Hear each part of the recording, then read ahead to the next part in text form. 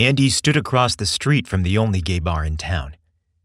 His heart raced as he imagined what he'd find inside. This was not only Andy's first time in a bar, but also the first time he'd ever publicly revealed his desires. What's going on in there? How will they treat me? Will they find me attractive? Will I find them attractive? He wondered. His heart beat rapidly in his chest, mostly from exhilaration, but partially out of fear. Could he summon the courage to take the first steps toward the door? Would he be able to enter the club?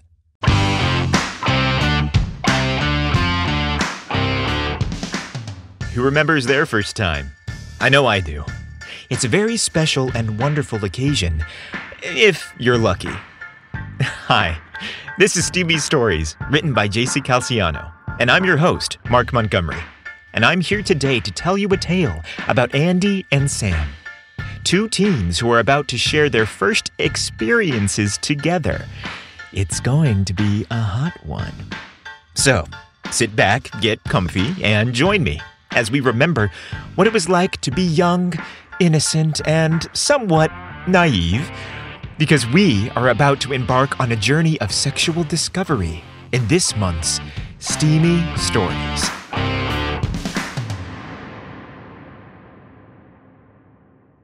Bathed in the golden hues of the setting sun, the neon sign of a quaint gay bar named the Rainbow's End flickered, casting playful, multicolored patterns on the pavement.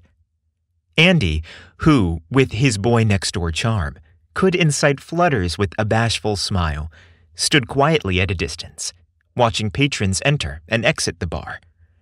Tonight, however, his usual sparkle was slightly dimmed by a wave of serious thoughts.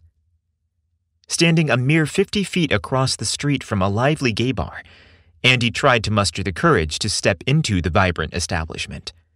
Until now, he had always kept this part of himself hidden. Tonight, he decided, would be the night he socializes with men his own age, men who shared his interests. No more imagining what the inside of a gay bar was like, or fantasizing about the fit, fantastic men reveling within.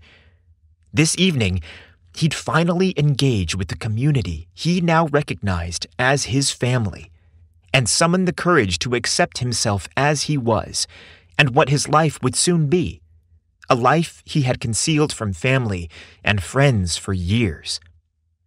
He yearned to savor the freedom that the patrons within must be experiencing, but fear held him rooted firmly in place. The universe seemed to be weaving a romantic symphony around him, a flirty dance of possibilities and love for everyone. At the same time, Andy found himself alone, an outsider peering into a modest bar. But so far this evening, Andy had circled the block more times than he could count, hoping that with each lap, he'd find the nerve to walk through the door. He'd passed this bar 100 times before, always dreaming of the day he would finally step inside. All he had to do now was cross the street and open the door to a new world. It was as daunting as it was exhilarating. This was a place Andy knew he had to venture into to embark on the most important journey of his life. A flutter of nervous excitement in his stomach signaled an undercurrent of anticipation. He knew this night could alter his life if he were brave enough to take the first step. All he had to do was cross the street and open the door to a new world. And so again, there he stood, his heart pounding a fervent rhythm against the silence of his apprehension, torn between going inside or wondering if just one more lap around the block would afford him the courage to enter. I'll just take one more quick stroll around the block, and then I promise to march right in. No hesitation. Once and for all. Nothing will deter me this time. As he was about to set off on another round of his habitual hesitation-fueled promenade around the block, his gaze landed on something, or rather, someone across the street. Illuminated by the soft glow of a street lamp, a young man stood alone, reflecting Andy's own anxious anticipation. He was of a similar age, radiating an allure that struck a resonant chord in Andy's heart. His eyes were wide and filled with a tender uncertainty that Andy understood all too well. A spark of curiosity flickered within Andy. Here was someone seemingly caught in the same storm of emotions, ensnared in the same dance of fear and longing. An almost magnetic connection tugged at Andy's heart, as though the universe had orchestrated this serendipitous encounter, offering him a lifeline in the form of this intriguing stranger.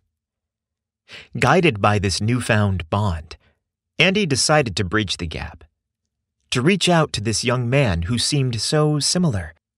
Emboldened by his resolve to lend support, he wondered, perhaps I could help him feel more at ease with his insecurities, his fear. If he's anything like me, I'm sure he'd appreciate knowing he's not alone. Setting aside his own needs, Andy focused solely on providing comfort and refuge to another young man wrestling with the same insecurities he had. His heart pounded a fervent rhythm as he began to approach the stranger. The anxiety that had been a relentless barrier now morphed into thrilling anticipation, infusing the night with a charged energy. As Andy crossed the street, his only thought was to extend kindness to this kindred spirit, to comfort him and soothe the fears that mirrored his own. As he approached, he could see that the young man, roughly his age, was attractively awkward in a charming, nerdy way. He had clearly aimed for a dress-to-impress style, but missed the mark in an endearingly clumsy fashion. His ensemble was a mismatched blend of skater-style baggy jeans and a slightly too tight shirt that looked like something worn to a fraternity rush. His thick, lush hair was awkwardly slicked back in an attempt at hipness, an endearing contrast to his fresh face, struggling to sport a manly scruff intended to make him appear older.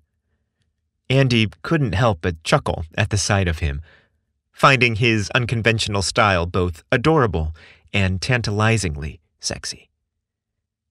He's certainly not stereotypical.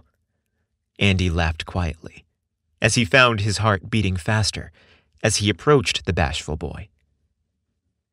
As he stepped out of his comfort zone, Andy mustered the courage to initiate a conversation. His heart is aflutter as he opened his mouth to speak, breaking the comfortable silence of the starlit night. "Hello," he softly stated, his voice carrying the sweet charm of hesitant bravery. "I noticed you standing here alone. It's a beautiful night, isn't it?" The young man spoke softly at first as he glanced downward, avoiding eye contact. "Yeah, it's nice out tonight. I was just out for a walk, heading nowhere in particular," he replied as he then timidly looked up. His large, inviting blue eyes met Andy's as his face revealed a nervous, understanding smile. Andy involuntarily let out a silent gasp. Damn, the boy is hot. I figured he was cute, but those eyes, lips, wow. Andy's intention was not to flirt with the handsome young man, but more to comfort him and offer him friendship, since it was evident they were both struggling with the same fears and insecurity about entering a gay bar. Andy softly admitted, "I must have walked around the block a dozen times, hoping to gather the courage to walk into that bar. Funny as it may seem, I just can't get myself to go in. Silly, isn't it? I've never been in a gay bar before, have you?" Sam's face beamed, revealing not only the release of his own secret fears, but also in the recognition that he is not alone in his struggle. "Right, me too. I wasn't going to confess to it, but I was totally freaking out about going in. I've also passed this place a dozen times, but couldn't get myself to pop in for a brew." A well-deserved laugh was shared between the two men, as Andy added, "I'm so glad to know I'm not alone. I was starting to think I was a freak." The young man quickly added, "You're certainly not a freak, but if you are, then so am I. Glad to meet you. I'm Sam." "Well, since we're both in the same boat, it seems neither of us is alone anymore. Should we muster the courage together and enter?" Sam, not so subtly, gave Andy a thorough once-over. Andy smirked at Sam's lack of finesse. It was clear that Sam had quickly recovered from his shyness when he stated, I have to say, I'm not really in the mood for a beer right now, and the thought of yelling over loud music doesn't appeal to me at the moment. How about we grab a cup of coffee instead? There's a great little cafe around the corner. Care to join me? The first cup's on me." Sam's face brightened at the proposition, his lips curling into a warm smile. "I'd like that. I wasn't in the mood for a cocktail, anyway," he responded. What started as a night of fear and apprehension had now turned into a delightful detour. The shared journey to a cozy cafe promised a positive shift in the evening. That was until they reached the cafe, only to find the intimate establishment was dark and closed for the evening. Andy's heart sank at the sight of the "See you tomorrow" sign in the window. It was evident that Sam felt the same way. Each of them wondered silently what to do next. The evening was still young, and both men had already expressed their disinterest in the bar scene. Sam immediately said, "My parents are cool with me having company over. They'll be in the living room watching TV. I've taken over the basement. If you'd like, we could hang out at my place. I know it's lame, but it's an idea." Andy tried to appear as nonchalant as possible as he observed Sam, trying to gauge his intentions. Despite Sam's casual attire, Andy couldn't deny his attractiveness. Andy wondered, "Is it a good idea to go home with a guy I just met? I don't really know him." Sam's innocent smile, sweet eyes, and lean muscular physique were too appealing to resist. Plus, the fact that his parents would be in the living room seemed reassuring. It was going to be okay. "Sure, I can come by for a bit. I'd like to get to know you better, so let's do it," Andy said. Sam enthusiastically guided him down the street. "I'm just 2 blocks over." Upon entering Sam's parents' modest home, Sam called out to his parents, who were engrossed in the latest Julia Roberts film. "I'm home. I'm here with a friend. We'll be in my room. We're going to hang out for a bit."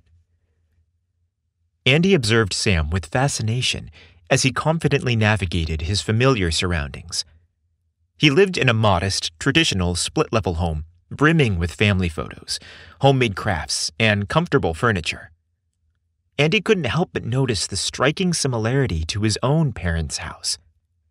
This realization brought him comfort. Sam's parents briefly turned and waved a welcome, their eyes sparkling with curiosity. They didn't ask any questions, simply returning their attention to the movie, lovingly acknowledging their son's return. Their easy acceptance was a quiet relief to Andy, who began to relax in the casual and accepting atmosphere of the home. The basement was a cozy den, filled with posters of Sam's favorite bands, a shelf brimming with books, a computer desk, skater paraphernalia, and a large-screen TV. The space radiated warmth, just like Sam himself. A few action figures from popular comic book heroes stood on a corner shelf, adding a touch of Sam's quirky style. With the barriers of the outside world momentarily forgotten, Andy found himself enjoying the company of the charismatic young man. His initial fears about the evening seemed to be evaporating, replaced by an intimate connection he hadn't anticipated. Sam excused himself momentarily to fetch them both a drink from the kitchen, leaving Andy alone to take in the surroundings. As he looked around, he noticed a picture frame on a small table.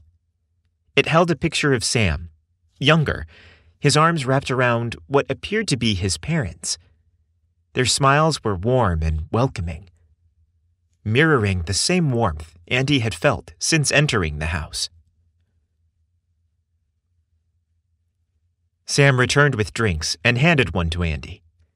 Sam plunked down on the edge of his bed nonchalantly, gesturing for Andy to join him. "Here, take a seat." Since there was an absence of other options, Andy joined him. The two young men sat awkwardly on the bed, each silently hoping the other would be the first to speak. However, neither of them uttered a word. Then, like a siren piercing a painfully quiet night, Sam broke the silence. His eyes held a hint of lightness as a slight quiver crept into his voice. "Andy?" he began, his voice barely above a whisper. "Have you ever been kissed by a man?" His simple yet profound question sent a ripple through Andy's heart. A surprised expression washed over Andy's face, his eyes widening. It was a moment that stretched out like a sweetly drawn-out note from an epic concerto. He breathed deeply and timidly shook his head. "No." Andy's heart now drummed in his chest. Anticipation and nervous excitement filled him. With the quiet courage that had become his companion through the night, he finally voiced the desire rustling in his heart. "Would you—" he started, then paused to breathe. His gaze remained firmly on Sam's. "Would you like to be my first?" His question hung in the air, their heartbeats echoing in the uncomfortable silence of the room. It was a moment where fear intertwined with hope, uncertainty melded with desire, and the sweetness of a potential first kiss loomed on the horizon. The universe seemed to hold its breath, awaiting Sam's response. The moment stretched on impossibly long, teetering on the edge of anticipation. Sam's eyes sparkled with surprise, then consideration, and finally, acceptance. His lips parted to release a whisper that breathed life into their shared hopes. Okay. Slowly, hesitantly, as if not wanting to shatter the delicate beauty of the moment, Andy leaned in. He was close enough to catch the faint scent of Sam's cologne, a subtle, spicy aroma that made his pulse quicken. The two young men were so close that their breaths intermingled in the small distance separating them. Then, with a gentleness that made Sam's breath quiver, Andy pressed his lips against Sam's. It was a sweet, simple kiss, a delicate brush of lips that sent warmth flooding through him. The world seemed to spin on a different axis as they shared their first intimate moment together, a moment amplified by the feverish beating of their hearts. Andy pulled back slightly, his eyes fluttering open to meet Sam's gaze. In the soft cellar light, his eyes shone with tender understanding, a silent promise echoing through their shared gaze. This was a significant milestone, their first shared kiss marking the beginning of an intimate journey together. Bashfully, Sam looked down at the floor, his cheeks flushing as he murmured, "Wow, that was nice. You're really good at this." Andy modestly chuckled. "I don't think so. It's my first time. I don't know if I did it right, but with your permission, I'd like to try it again and see if I can do it better." Sam met Andy's gaze, a playful wink in his eyes. "Yeah, maybe you do need a bit more practice. Let's give it another go and see if you improve." Taking Sam's hand, Andy leaned in closer. The two boys closed their eyes, and once again their lips met. This time, Andy's mouth wasn't tightly shut as before. Instead, it was slightly open, as if he wanted to savor as much of Sam as possible. Sam seemed to instinctually understand Andy's intention, clearly sharing the same desire. His mouth moved in sync with Andy's as they found a perfect harmony between them. Sam's hand found its way to the back of Andy's head, ensuring that the pressure between their mouths was strong and powerful. Time seemed to stand still for both of them, lost in a kiss they wished would never end. Finally, they separated. Sam sheepishly looked around the bedroom, wondering if anyone had entered while they weren't paying attention. Nope, still alone. Still just us. Andy couldn't help but notice the discomfort now binding him below the waist. Damn these skinny jeans. His excitement had gotten the best of him, putting his manhood in a tight spot. Dare he adjust himself? Would it be too obvious or awkward? As Andy's male member battled against the snug denim, eager to be released from its cotton constraints, Sam couldn't help but laugh, sympathetically. Need to adjust yourself? Me too. I didn't expect to be so turned on, he confessed. Clearly, they were both suffering from the same affliction. Sharing a laugh, they both reached into the front of their jeans, making whatever adjustments needed to be made to continue their evening comfortably. Then, in a swift move, Sam reached over his head and grabbed the collar of his shirt. With one fell swoop, he lifted it off and tossed it to the side of the room. As Andy suspected, Sam's hairless, trim body was tight and sculpted. There wasn't an ounce of body fat on the young skater. Genetics had been kind to him. He fought to catch his breath as Sam eagerly reached over and took hold of Andy's shirt. Mind if I unbutton this? He asked nervously, hoping desperately the answer would be affirmative. Andy couldn't utter a word, too choked up to speak. Instead, he nodded, signaling to Sam that he was okay with him removing his shirt. Slowly, with remarkable restraint, Sam unfastened Andy's shirt, button by button. Once the top 3 buttons were undone, he reached inside Andy's shirt and ran the back of his hand along his chest. Unknowingly, or knowingly, Sam brushed Andy's nipple. A shiver shot down Andy's spine as he could feel himself readying to explode. Once again, Sam leaned in for a kiss. The silky soft, warm touch against Andy's mouth made his head spin. Suddenly, he felt dizzy. What's happening to me? He wondered. Is it because my blood is rushing elsewhere? Don't pass out. Don't pass out. Andy silently urged himself, hoping not to let this moment be interrupted. Sam! A pleasant but firm voice called from the top of the stairs, punctuated by a knock on the door. Your father and I are going to bed. It might be time for your friend to go home. Andy wasn't sure if what he felt was profound disappointment or relief at the sound of Sam's mother beckoning his return to his senses. Okay, Mom. Be right up, Sam answered sweetly, quickly buttoning Andy's shirt. I'm so sorry, Sam whispered. You're going to have to leave. He swiftly got off the couch to retrieve his own shirt and slipped it over his head. Yeah, I totally get it. No worries, Andy quickly assured as he continued. My folks aren't cool with having people they don't know over when they're not home. Thanks for being cool, Sam smiled, giving a mischievous wink.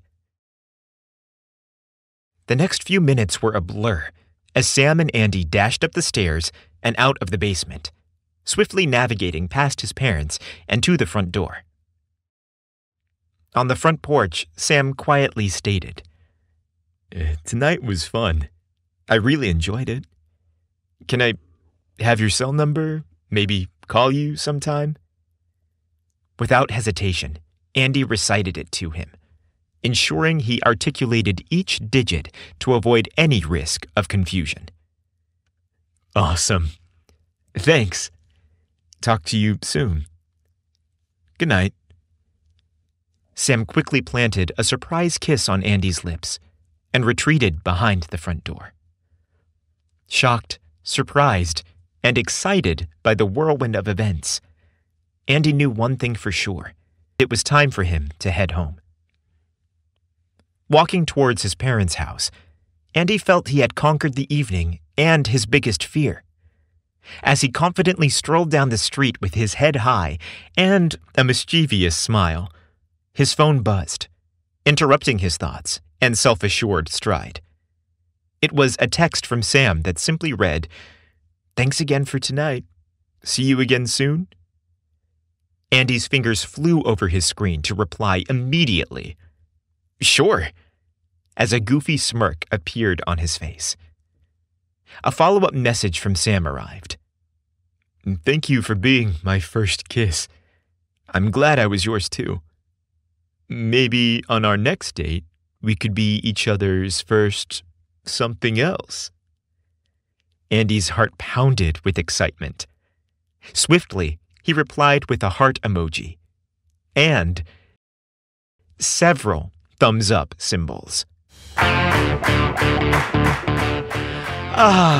Young love. I hope that reminded you of your first kiss. I know it did mine. I wonder, whatever did become of that Cirque du Soleil performer I met behind the big top as a teenager? That boy could easily fold himself up like a pretzel. Now he gave me a performance to remember that night. Well, maybe one day I'll share that steamy story with you. But for now, Steamy Stories is written by JC Calciano and narrated by me, Mark Montgomery.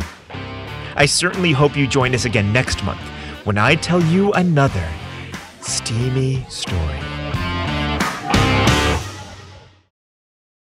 Later, bro.